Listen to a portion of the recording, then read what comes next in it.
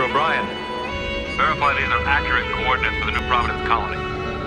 Coordinates verified, sir. You're at the center of town.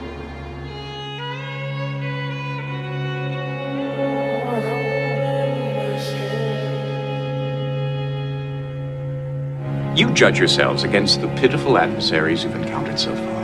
The Romulans, the Klingons. They're nothing compared to what's waiting. The truth is, hell, we are not ready. My people encountered them a century ago. They destroyed our cities, scattered my people throughout the galaxy. They're called the Borg. Do you understand me? Understand you? You're nothing to him.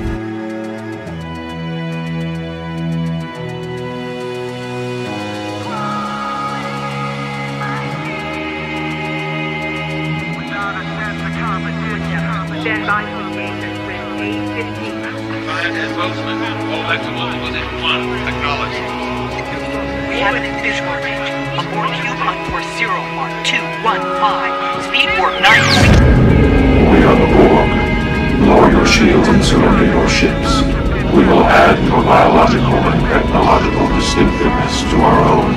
Your culture will adapt to service us. Resistance is futile. I will resist you with my last ounce of strength. Strength is irrelevant. Your culture will adapt to service ours. My culture is based on freedom and self-determination. Freedom is irrelevant. Self-determination is irrelevant. You must comply. We would rather die. Death is irrelevant.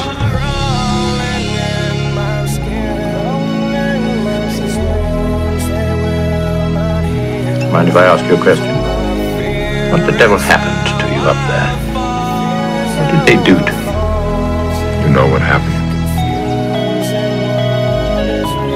What about choosing a representative? Elaborate. You've done it before, when you transformed Jean-Luc Picard into Locutus. You are erratic, conflicted, disorganized. Every decision is debated, every action questioned. Every individual entitled to their own small opinion. You don't know, Rabbit. You don't know. They took everything I was.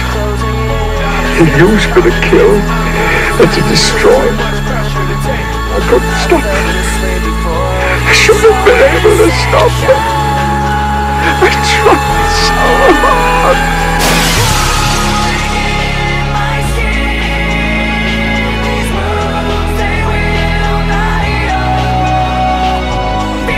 Take me back to my own kind.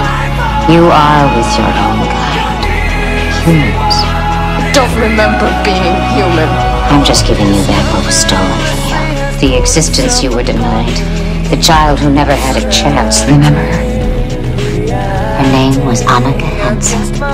There's still a lot we don't know about her. Did she have any siblings? Who were her friends? What was her favorite color? Red. What? The child you spoke of, the girl. Her favorite color was red.